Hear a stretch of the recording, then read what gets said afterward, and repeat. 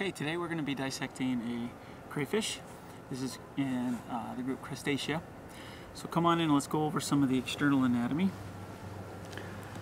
So we have two main body sections in the crustacean. We have the head and the thorax that are fused together in something we call the cephalothorax. And then we have the abdomen. So those are the two main sections, cephalothorax and abdomen. In terms of positions, we have the anterior end and the posterior end, the dorsal surface, and then the ventral surface. Okay, we have a number of legs here, and one thing that's unique about the class Crustacea is they have branched appendages, and you can see that it has little like pinchers on the end of their legs, and huge big pinchers. These are called cheilipeds. Okay. I also know that on the ventral side, to identify what gender it is, you look for these little claspers, the presence of claspers, and if it has claspers, then that would be a male, and they're modified swimmerettes to hold on to the female. Okay, and then here are the rest of the swimmerettes, right here on the ventral side of the abdomen. Then it has a tail. The tail is called a telson, and each little subunit of the tail is called a uropod. Uropod. I didn't call you a pod, it's just this is a uropod. Okay, I'm glad we got that straight. Here, right here is the anus, right here, this little opening right here. And as we move anteriorly, we're going to find the mandible. So I'm going to pull this apart right here. And these little hard chitinous pieces are called mandibles right here. And I'm putting my probe in between the two mandibles. All right, let's go ahead and turn it over and take a look at the dorsal surface now. So we have the eyes. That won't be a hard one to visualize. And right in here we have the rostrum. This little piece between the eyes, the rostrum. And they have 4 antennae, or the little two, the teeny ones right here, those are called antennules, and these are antennae. They are involved in sensory, helping them to detect their presence of other things and to sample the environment. Then another thing I forgot to mention here is the piece that covers, that goes dorsally and laterally on either side of the cephalothorax. That's called the carapace. So this whole piece right here is called the carapace. And we said the cheilipeds. Well, the first thing you need to do when we want to look at the internal structures, and these are, we're going to easily get to it if we have to remove the legs on one of the sides. So I'm going to place the legs here on the side. Remove this big cheilipeds. Then we're going to take scissors. We're going to be using scissors in this dissection instead of a scalpel. We want to hold the cephalothorax. We're going to put the scissors in at an angle here. That way I can get underneath this carapace and go over the top here, just right next to the rostrum. So as I clip here, I'm going to hold on to the body and be very careful of the head so that the head does not come off. Okay, so I'm going to keep cutting. You can hear that chitinous exoskeleton crunch as I'm clipping. Okay, so I clipped all the way across, starting here laterally, going dorsally and laterally on the opposite side.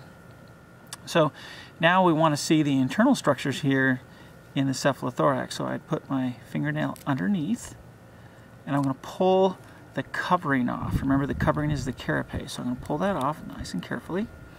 And sometimes when we pull that off, the stomach will come out with it. So let's see if we can do that. Oh, happy days. There we go. So the stomach came right off. There's the stomach with the carapace. An interesting thing about the stomach, it has something called the gastric mill in the stomach.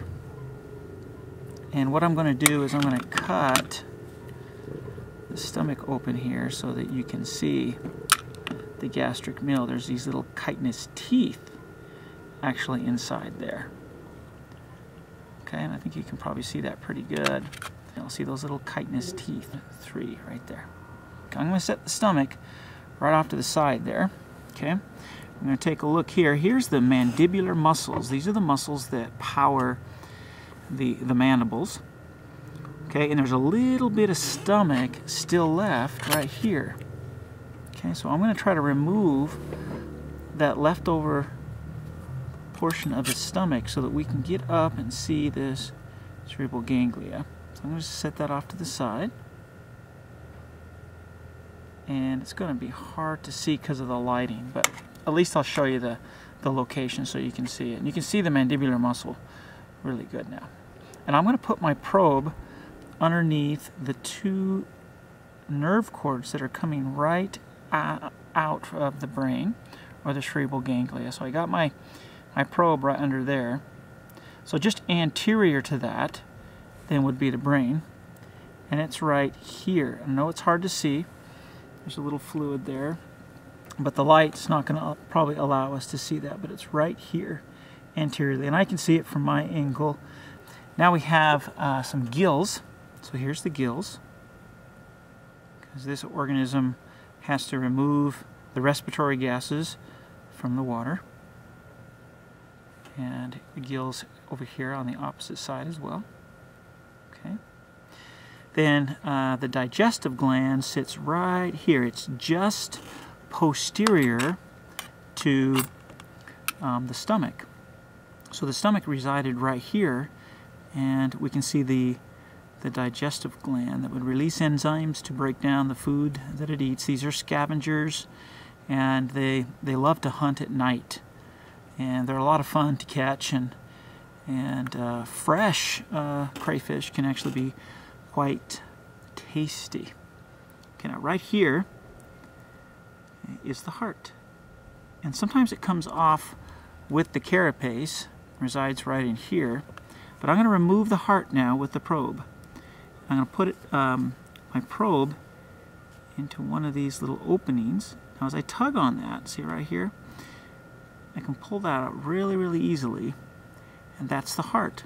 And the circulatory system of the crayfish is an open system, not a closed system, so that means it pumps the blood into sinuses or spaces, and it's picked up by vessels and goes back into sinuses and spaces, but very efficient for these small organisms. So I'm going to place the heart right here next to the carapace. So I don't want to lose that.